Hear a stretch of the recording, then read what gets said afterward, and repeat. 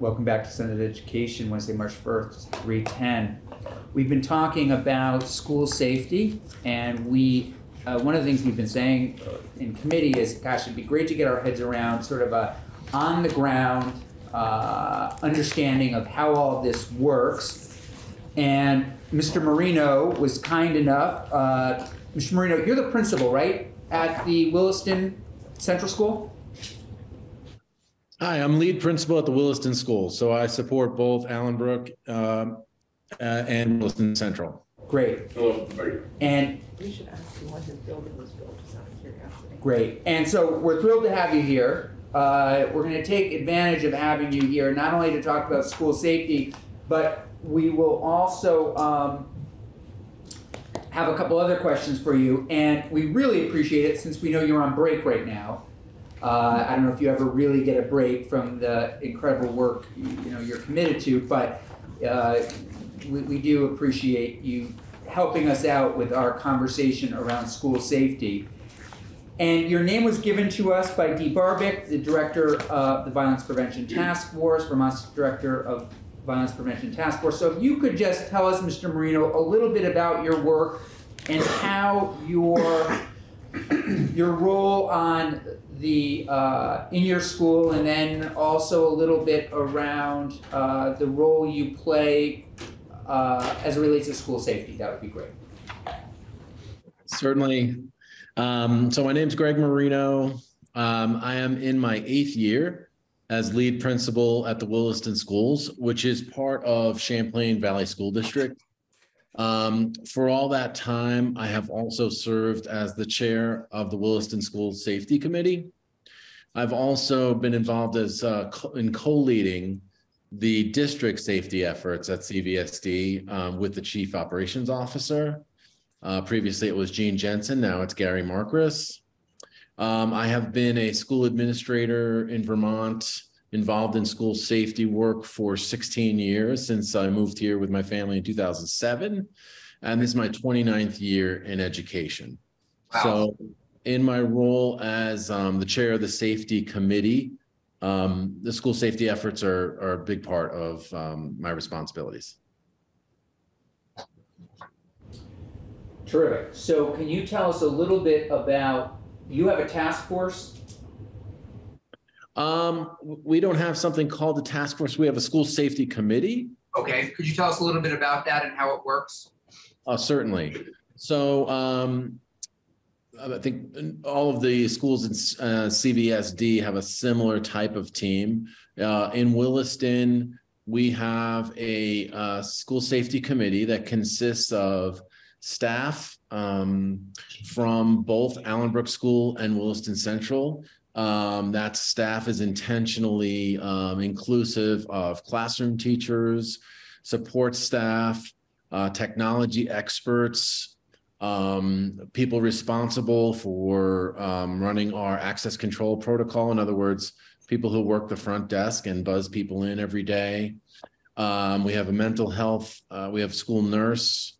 We have partners on the town as part of our committee. That is inclusive of the school library because they share a driveway with us. So the school library representative is there. Standing members from Williston Police Department, Williston Fire. We also have the rec department director as part of the team. And then our district facilities director comes and sits in on many of our meetings, and our local Williston facilities director is part of the committee. We meet monthly for about an hour and 15 minutes, hour and a half. And the purpose of our meetings is really to help support faculty and staff being in our systems and structures to be more prepared, more aware and knowledgeable about school safety efforts in an effort to help keep everybody safe. So what would you consider to be an incident or something where the group that you just mentioned needs to come together quickly? Okay, so the group that I just described is our safety committee And that is a little bit different than like our behavioral threat assessment team. Our safety committee is a standing committee that works on the work. So we're doing the work around procedures, around protocols, supporting practices and drills, around our options-based protocols, trying to give information to staff that they need to be successful and to build those skills. And then we've had a number of people that are on our safety committee, as well as other professionals in our schools trained to be part of our threat assessment team. So our threat assessment team, again, there's carryover from some people on the safety committee. And then also we have other folks like our school counselors. I know I mentioned my nurse already, a school psychologist. And so those folks have been trained in behavioral threat assessment. And then if something comes up, a concern comes to our attention where we are concerned that it could be a threat of violence, we then pull that team together. At first, we do an initial review because the protocol we've been trained in has a few screening questions that a small group, usually it's a few administrators and one or two members of that team that's been trained to do that initial screening to determine, is a threat assessment appropriate in this case? If so, then we pull a threat assessment team together and we run through the protocol based on the situation. And could you tell us a little bit about the protocol? Certainly. So the first, as I mentioned initially, there's a screening exercise, and that screening exercise asks, first and foremost, is this an emergency? Like, is someone in imminent danger? Obviously, if it is, you want to make sure you're following your procedures for that. And then beyond that, it asks, is there a need to run an assessment? Has the person threatened violence or made any other communication about intent to threaten violence or intends to do violence? Have these concerns, are they being experienced by other people? Have behaviors raised concerns about violence to self or others? Is there a fearful victim or third party? And then it asks, does the student have a behavior intervention plan, a 504 plan, an IEP plan, and or health plan? And then it asks some questions about whether or not the behavior could be a manifestation or a baseline behavior for a student on one of those plans. And that helps determine whether or not to run the threat assessment.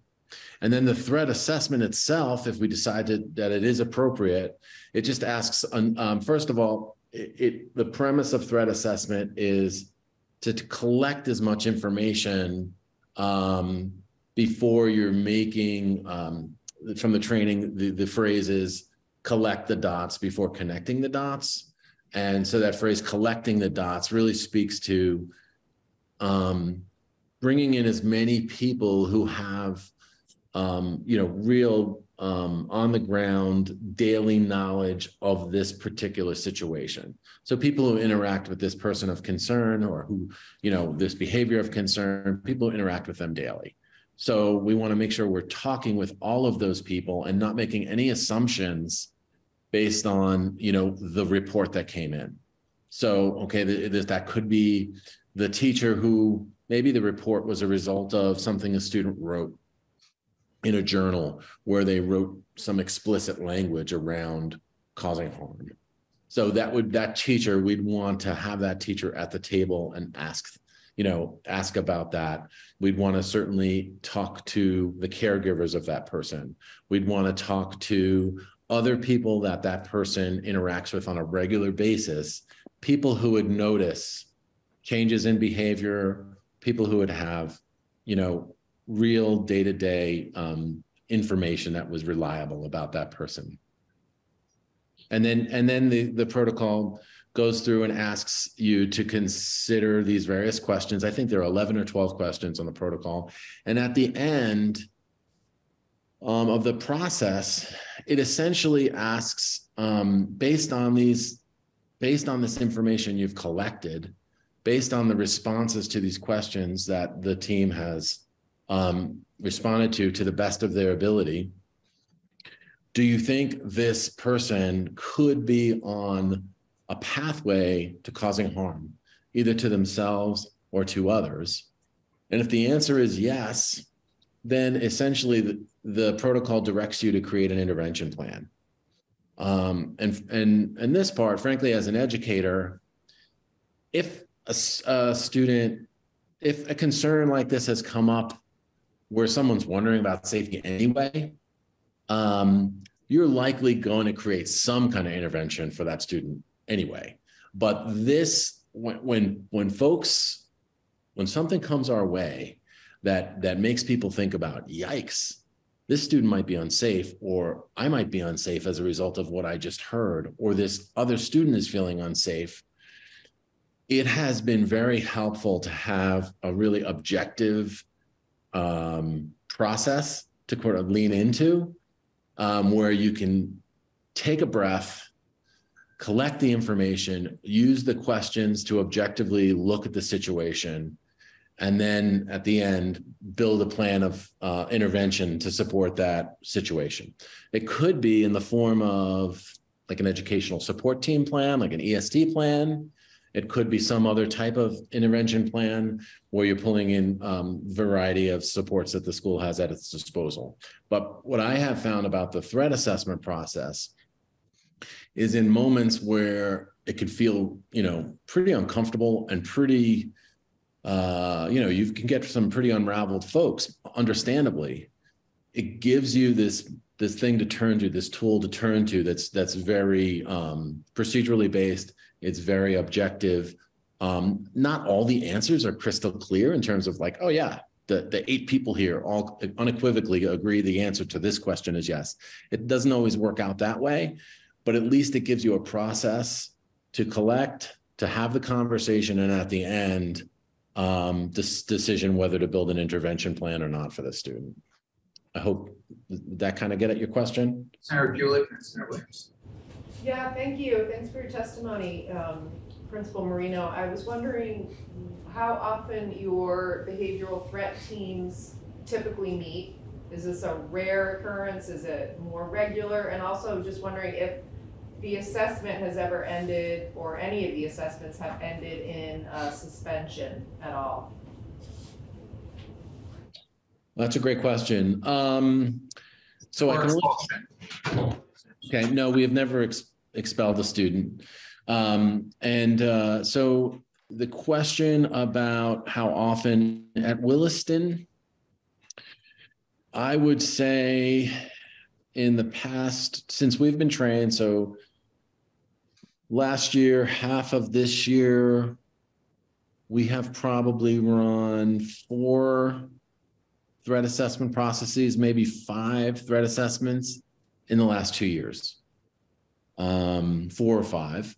In terms of suspension, we don't use the threat assessment process as a way to determine our response to a particular behavior.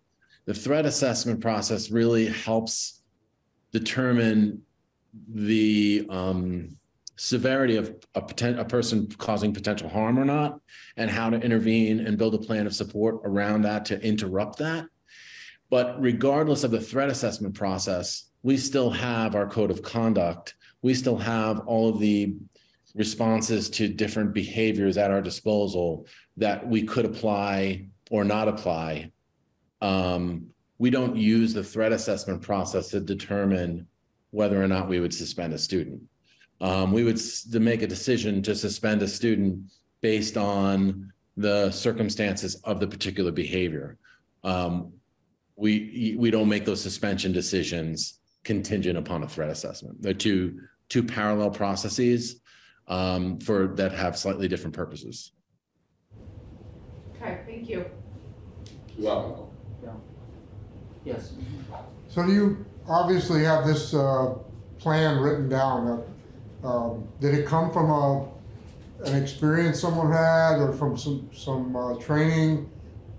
you know, obviously this information gets condensed down to your situation from other schools where things have happened, but is it something that's on your school website so people can look at it so they understand what you do in a situation?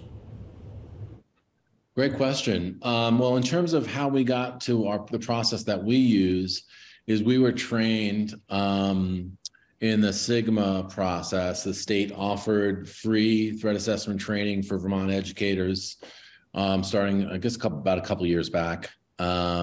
We took advantage of that training.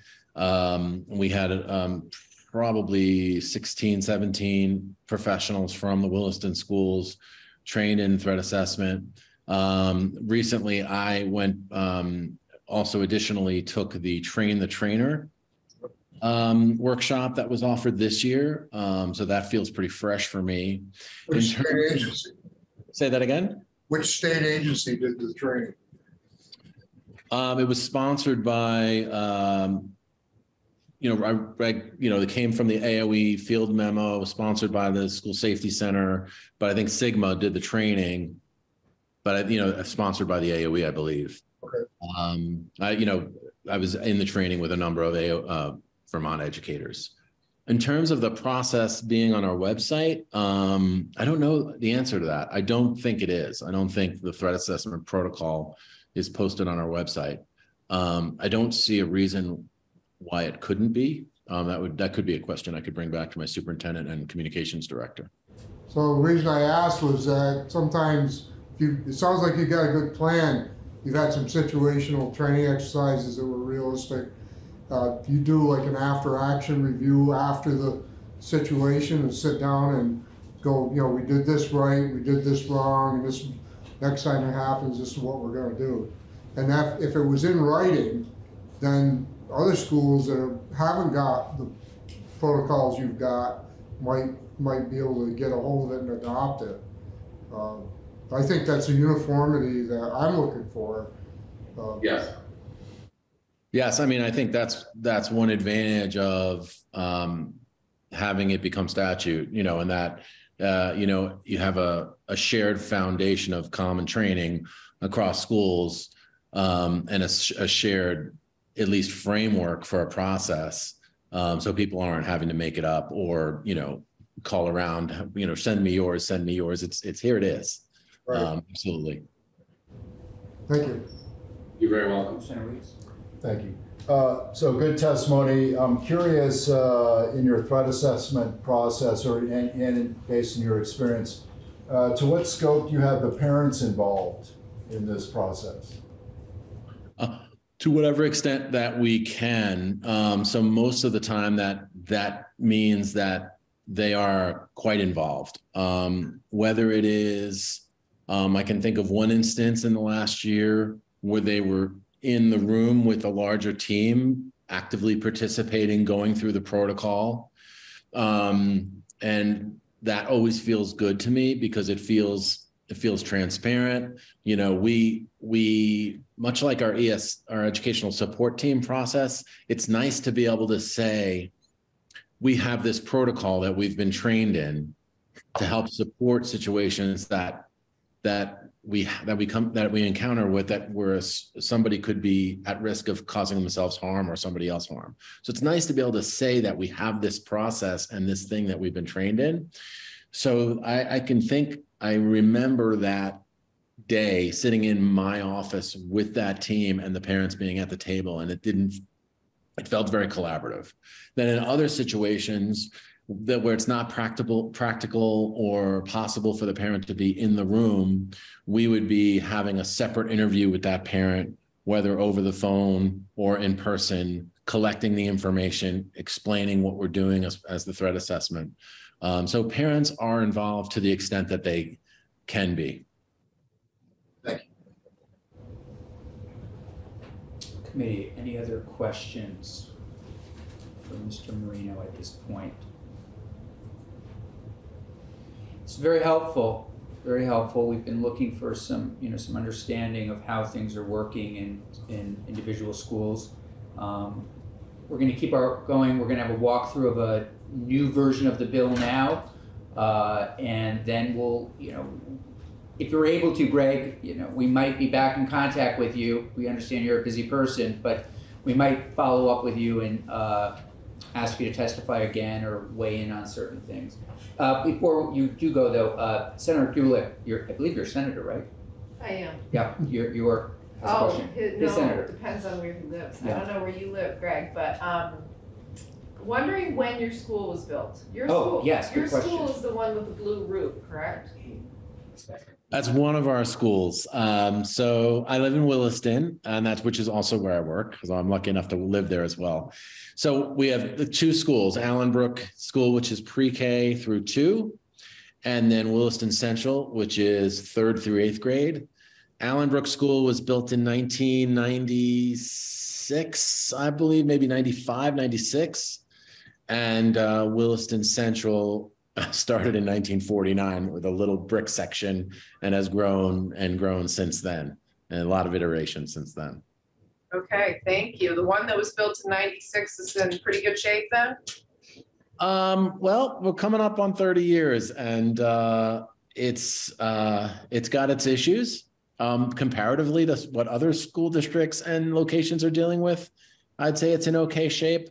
But it's got its issues, especially related to building envelope. The way the building was constructed really didn't give the attention deserved to the exterior envelope of the building.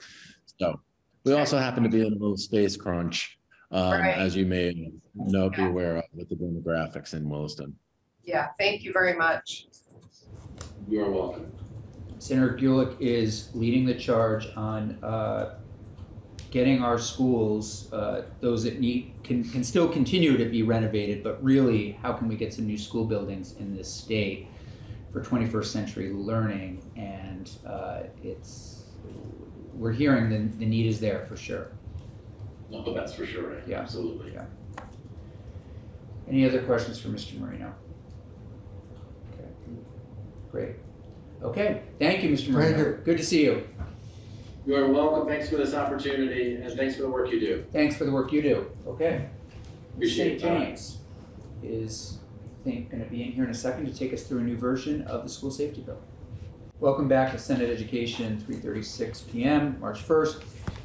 Ms. St. James, so based on yesterday's testimony from T. Barbic, Ms. Seelig, and others, we have a new draft of school safety bill. I suspect it's not going to be our last, but let's go through it. I'm going to make an opening statement, if I may.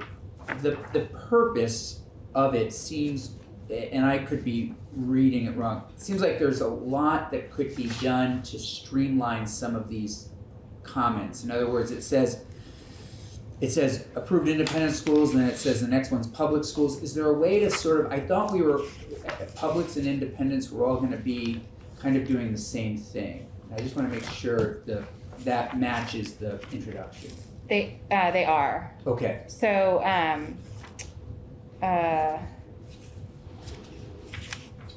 and you can provide feedback to further streamline that. Great. I do think it's accurate. I think it's yes. So that's St. James Office of Legislative Counsel, and I apologize, I do have a hard stop at 4. The changes between the last draft you looked at and today are all highlighted in yellow. Okay, let's focus on those. So I will just say everything before the very end of page 4 and all of page 5 are changes made based on the feedback from the Vs. Some of those are just small word choices.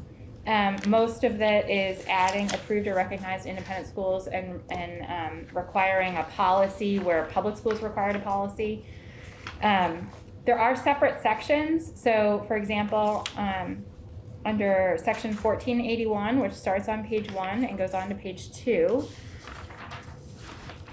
subdivision A is applicable to public schools, and it talks about requiring the drills, following the guidance issued by the school safety council, etc. And then subdivision B is for the approved, well, this still has language in there that is, I think, very broad, and I would encourage you to take testimony on the intent. behind other educational institution. What line are you on? 16? 17. Okay.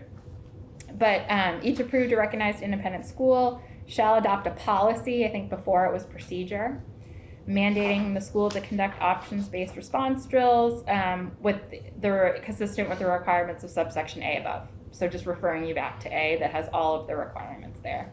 Okay. And then because superintendents are different than heads of school, there's just that second line there about the head of the school does the reporting instead of the superintendent. Because some of those terms are not the same, I do think it makes sense to have like a public school section and an approved independent school section. Not all of the language is repeated. It Okay. refers back to section A for the substance of what those schools have to do. Yep. You could certainly combine them all into one subsection. I just think it gets wordy. Page 3. Again, section 2, emergency operations plans. There's an additional requirement for approved and recognized independent schools to adopt those emergency operations plans, again, consistent with A, which is the public school section.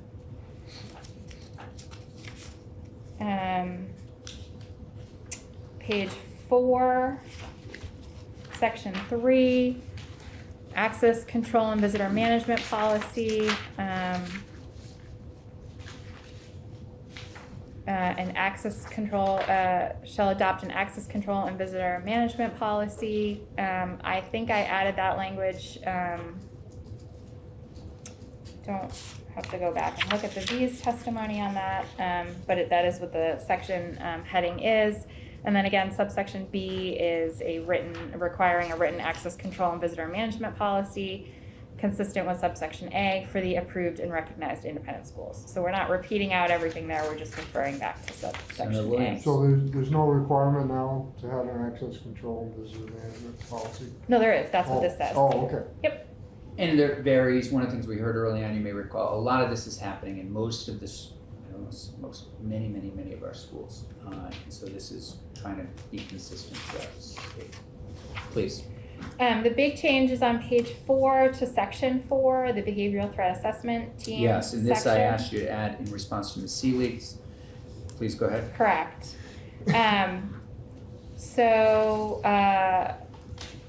The direction I received was to add language to make it clear that behavioral threat assessment should not be used for a punitive or disciplinary purpose, and then to require more specific data to be reported every year regarding the behavioral threat assessment. So I added subsection B on page 4, line 20. Yep. So behavioral threat assessment shall not be used for a punitive or disciplinary purpose. A behavioral threat assessment shall not replace a manifest determination review for students on an individual education plan as required under the IDEA, and then I refer to the federal statutes there. And then subsection C is annually each supervisory union, supervisory district, and approved independent school shall report data related to behavioral threat assessments to the agency in a format approved by the secretary. That language is already there. Yep. But what I added was, at a minimum, the annual report shall include the names and members of the behavioral assessment team was already there. Mm-hmm. And then so I added the number of behavioral threat assessment conducted in the preceding year, and for each assessment conducted, a description of behavior requiring an assessment, the age and grade of the student requiring the assessment, the results of each assessment, and then the number of students referred for manifest determination review in lieu of a behavioral threat assessment. I did not, I think I caught the very tail end of Ms. Seelig's testimony on this, so I have not seen all of her testimony. This is based on our conversation, Senator Campion, and so certainly you can beef it up, take things out as you see fit. Ms. Seelig, we have Ledge Council here for another about 10 minutes, Yes. so why don't we have you weigh in on this section. What would you like to have added to that data collection? Sure. So Rachel Seelig, Vermont Legal Aid, for the record. So first, in terms of the data section, I would want to see added, in addition to age and grade, gender, race, eligibility or non-eligibility for free and reduced lunch as a proxy for low income, as well as disability status. And disability status can include 504 or IEP eligibility. Your prior witness talked about as well educational support teams, and I think I mentioned to you last time coordinated services plans that are already encouraged under Act 264, and some students also have individual health plans that are operated by their nurse. It's not a substitute for a 504, but it may also be a piece of data about kind of the special needs of the student who is subject of this. I would also be interested in whether a student is subject to repeated behavioral threat assessments, as well as whether those plans have changed in the meantime. If a student is subjected to 2 or 3 or 4 behavioral threat assessments, was their IEP or 504 plan amended? Was their behavioral intervention plan amended? Because it's not, the student is not necessarily the threat. The student is not necessarily getting the services and supports they need to have the behavior to be safe in school. And I don't want this to, as some of my prior testimony has discussed, result in treating the children as the danger, right? Like they deserve to be protected too. A couple of kind of now, is it off of this? It's still on this. Okay. It's not on this list. It's manifestation determination review rather than manifest determination review. And it shouldn't just be IDEA, it should also be section 504 in terms of students with disabilities. Can I ask a question? Please, yes, absolutely. So I think, is a manifestation determination review required under section 504? Because if it's not, the committee needs to understand that, and that's a policy decision. In Vermont, under our disciplinary rules, manifestation determination and review is required for both 504 and IEP students, as well as students who are being considered for those plans, who maybe are not yet eligible. Okay, and so that's based on Rule 4000 of the State Board of Education rules. Okay. It's actually section 4300, but it's in the 4000 series. Okay. Ms. St. James, is there any, I remember when we were doing data collection for other things over the years, is there any, are we in an area where we can't get this information, anything like that? Do you remember when we were doing the school discipline bill, I think it was something we couldn't get, we're okay? So you're not going to be able to get identifiable information, right? Right. No, thank you. I think most of this is already, a lot of this may be required, especially if there's an expense suspension or expulsion. But I will certainly ensure that anything moving forward, I don't have a concern about. Senator Weeks. I haven't formed my question yet. Okay. I've got one percolating. All right. Perk away. Let us know when you're ready. Committee, just thoughts? What do you think? I was looking for a judicial committee guy, but yeah, I don't know. I don't know. I have to think. Yeah. Being that on page 4, line 17, we're including local law enforcement officials. I'm just curious. What page? I'm sorry. Page 4. Yep. Line 17. We've already written in local law enforcement officials as part of this team. Yeah. I'm just curious if these reports, to kind of give the full landscape of these, the need to initiate threat assessments. What about the legal, the law enforcement record associated with these individuals? I mean, in some way, so we've got things happening in the school, we've got things happening outside the school. There's got to be a cross-pollination of some type, or you've got, we're stovepiping, and it's just a theory. I'm curious because how folks might think about that. With the help of breaking down some silos? Exactly.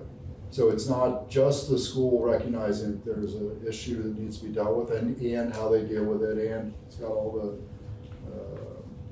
biographical data behind it, but you know, is this consistent with what's being potentially experienced outside the school? Are the same people who are necessary to create threat assessments for? I mean, it just seems like, I'm not trying to project an answer, I'm just kind of asking the question. Are you saying that a lot of the incidents of violence in schools has been perpetrated from without as opposed to from within? I'm not saying that, I'm just saying that Okay. the experience of what might be, the experiences inside the school might have a parallel outside the school. It's germane to the data being collected. Because right now, I'm getting a sense that, you know, maybe the schools are being accused of being a bit too harsh or too derogatory or too aggressive, and in fact, there's a whole aspect of what happens outside the school that might not be reflected. That's all I'm saying.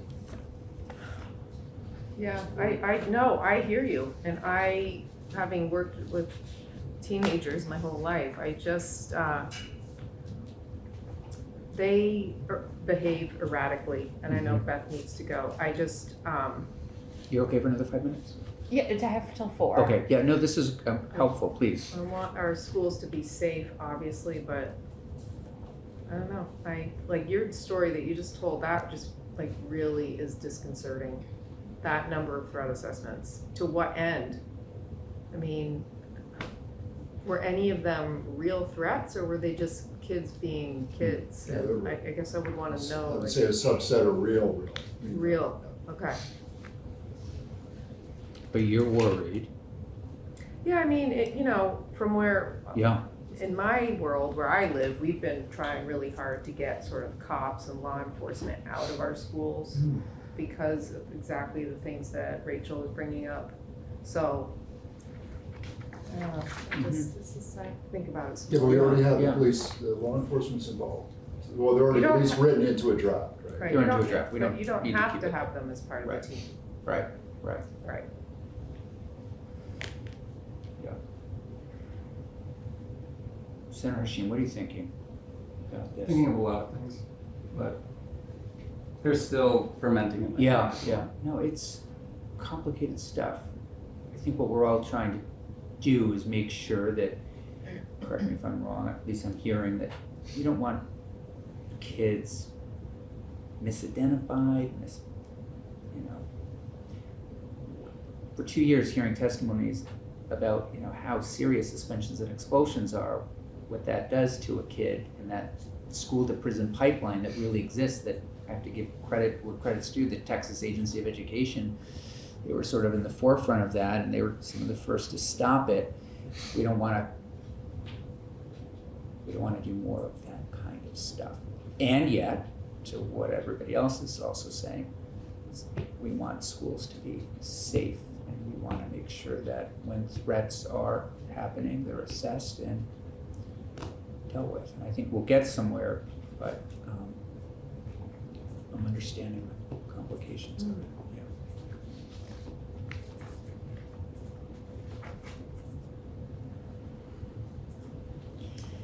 Please, yeah. I let's just go had a ahead. thought, Yeah, sorry. yeah. I am wondering if anyone if this could help, maybe. Yeah. If anyone on the behavioral threat assessment team, if you could put something in here about like mandatory bias training or mandatory, some kind of training to sort of like, to have the correct lens, I'm gonna use that word again, going into this, just to at least be aware of your own bias and aware of some of, you know, societal biases that we've all lived in and percolated in our whole lives. I just wonder if that could be helpful. That was one of the suggestions I was gonna offer to you, kind of on the training piece, was not just training on this assessment protocol. And I think there's potentially also some room to say, the agency has to designate which of these vendors are even allowable, right? Like we've done that with restraint and seclusion. There's only certain vendors that are like, by default, allowable trainers. So I think that's one piece, because there are some models out there that are worse than, I mean, I don't like any of this, but there are models out there that are worse and are kind of more kind of otherizing of kids than others. Well, I just want to, I mean, you don't like any of it, and I understand. We're also, I mean, how do we keep our schools safe? How do we make sure, because, I mean, that's also something we're living the reality of. Right. Well, so when you're hearing from your previous witness, the school safety committee, I got no issue with those. Like, I do think that kind of like ongoing process, I think the piece that I don't think actually keeps our schools safe is the targeting of kids and saying this kid is a threat without kind of having, you know, and it sounds like theirs is a district that is maybe engaging in some really good practices that are not reflected in this language, right? Like parents are involved and they make sure to involve people who do actually know the kid. None of that is required in what you have here. Those would certainly go a long way to make me feel less bad about this. But do you disagree that at some point a kid could be a threat to a community? I think that's right, but I think mostly that comes from we didn't meet the kids' needs. Yeah. And so it's the upstream investment on positive behavior interventions and supports and restorative practice and preventing hazing, harassment, and bullying. And you know, all of those things I think make it then less likely that we have 54 threat assessments? 58 threat assessments in less than a year, right? Like that suggests to me that these kids' needs are not being met. And there are a lot of reasons for that, but I think it's a good time to say, all right, well, what are those reasons and how can we meet those needs, rather than we haven't met these needs and so now we're going to say these kids are not part of our community and make our community unsafe. Yeah, sounds good. To that end, are we gonna acknowledge in this bill what we heard yesterday from Boer Yang around correcting the standard, the severe and pervasive standard, and establishing a new one? You mean for harassment? Yeah. Yeah, but we can't do it in Okay, this. that's separate. I mean, there's just, Okay. we would do that, hopefully. I mean, I hate to use their miscellaneous ed bill, but for us to get these 3 bills out, Right, we gotcha. just can't jump into that right now. All right. But I agree, it's something we definitely, after crossover, have to jump into. Yeah, I thought the Can't way agree she more. explained it was great, and it was like an upstream investment. Yes. That paid dividends. The other thing I would just put out there to everyone, including you, Ms. Seelig, is there, so what parts of this, is there a part of this, if this committee, so something's gonna leave this committee by crossover, is there part of this that needs to be looked at, you know, during the summer or, you know, in another way before we get to that? You know, and that's the only thing, but at the same time, I don't want anything happening in our schools. Right. Well, we do a summer study committee? Well, we do a summer study committee, and, you know, that's a serious issue we know in the United States and in this state as well right now. Absolutely. So that's, I think, some of, you know, as we're all speaking honestly here, that's, I think, kind of what we're grappling with. We want our schools to be super safe, as do you. Yes. At the same time, we want to make sure that we are not harming kids. Yes. I'm happy to think more about this new draft that Ms. St. James has put together, and if I have additional recommendations where we're not taking behavioral threat assessment teams out, but put in some more of the safeguards that I've like the training center Gulick mentioned. Like the trainings, like kind of defining what threats are rise to the level of these threat assessment teams coming together. Because I do recognize right? if a student is expelled, then we're just creating a bigger threats. problem, right? Yes. Your Threats words, to but yes, society. that's what I was thinking. Yeah, absolutely. You're absolutely right. Maybe. Often. I mean, I have to, I'll pull up the Texas stuff. It came out of judiciary, actually. They were the ones that found it. I mean, that school to prison pipeline was pretty dramatic for all of us over the past couple of years. Yes. It's pretty terrible. Yeah.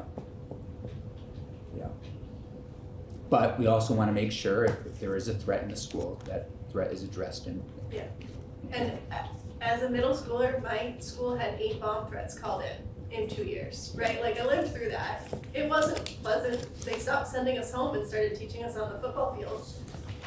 But there were never bombs. And so it like started like making us feel like this is a waste of protection. Until it really happens. What's that? Until it really happens. Until it really happens. Yep. And then it's Yep. No, that's what we're trying to, yeah, I agree. You'll continue to think about this? The St. James, go. I just, before I leave, Would you like me to make an amendment to the manifestation determination piece in alignment with the state board rule? Yes, please. Okay. Any other edits And I'm for looking, this next draft? I think let's put the other data collection information in there for the committee to respond to, so, as well as the secretary, the data collection criteria outlined by Ms. Seelig. Okay. For And then- tomorrow? Yeah. Okay. Yeah, and then we'll have the secretary weigh in and we'll let everybody think about this and try to, and I will ask Ms. Seelig to work with you and us to just get it so we can get somewhere on this. Do you want me to share language before tomorrow with Ms. Seelig? Realistically, by the time I get it back from editing, it'll probably be late morning or early afternoon anyway. Why don't we all look at it together? Okay. If that's okay, that way we can all, yeah. Okay. So we don't get too many, I want the committee to stay on the same page. I will make those edits. Thank you. Thank you. You're making me nervous. Tick, tick, tick. I have ADHD. I do have ADD. Sorry. Are you staying on this? If not, I have another committee that needs to I don't think so. Thank you so much for Thank your you. consideration. I really appreciate your time. Thanks, Rachel. So, anything right now on anything? Are we still on? Yeah. I got something. We are on for a little discussion. Yeah, That's okay. please, go ahead. Yeah, just something I want to say about what you said, that, you know, we've been trying to get police out of our schools for a long time. You know what? Back in the day when things were better in our schools, police were your friends. And we trained, they came in, the students got exposed to them, they understood the good things they could do.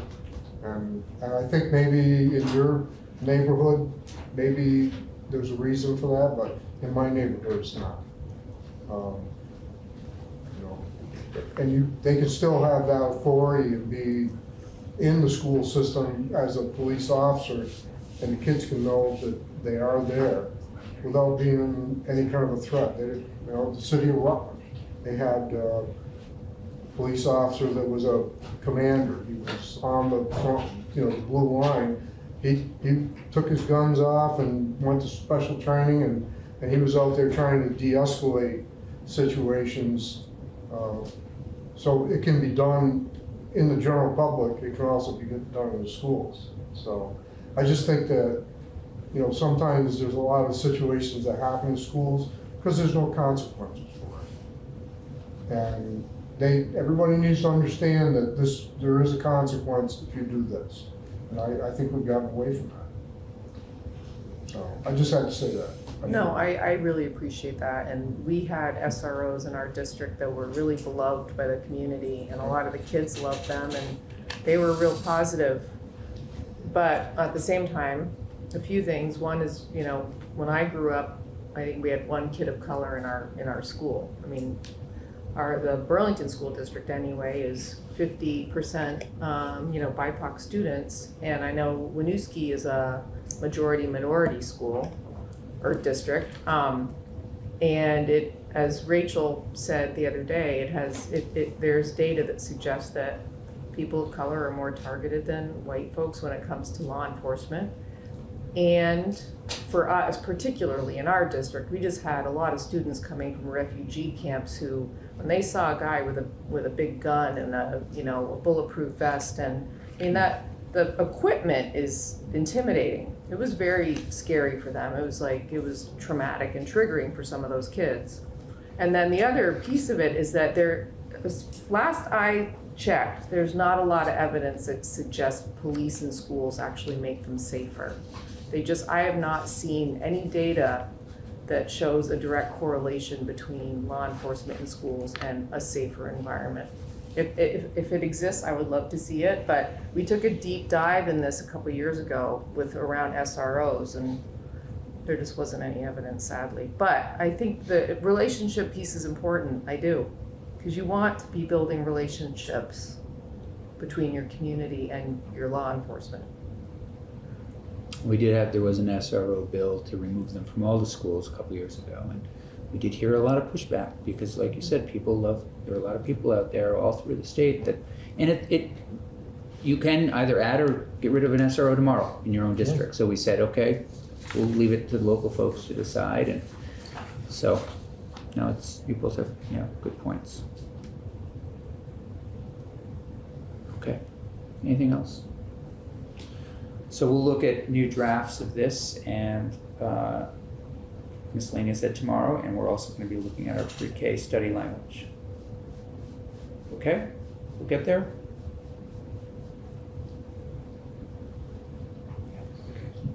Thanks, everybody. Have a good afternoon. Thank you. Yeah, see ya.